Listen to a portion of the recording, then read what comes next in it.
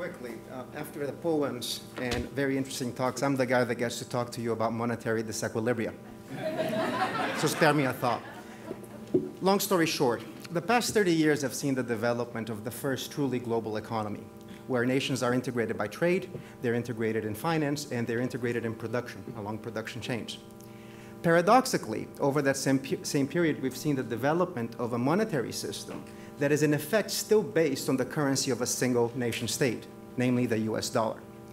That, to my mind, is the fundamental money problem that we face today. And it's a problem because agents across this integrated economy want to hold large shares of their wealth in the form of dollars or dollar-denominated assets.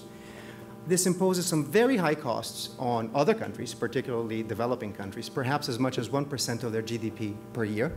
It also creates some very important imbalances in the US economy. It's out of this wish to hold a lot of dollars that we get the consistently high trade deficits in the United States, ultimately the very significantly heightened scopes for financial profits and not industrial profits in the US economy, as well as the process of deindustrialization that we have experienced over the past 30 years.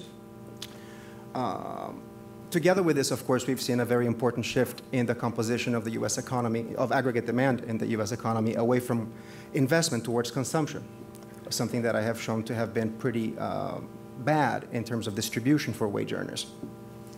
So out of this basic monetary problem that gets posed by an international economy that still has a monetary system that's founded on a national currency, we can conceptualize and understand a lot of the imbalances that plague a lot of the economies in the world today.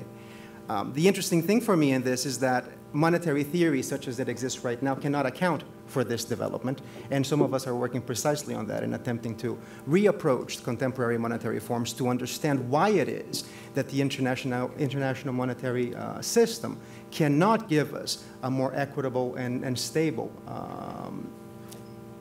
monetary form. Thank you.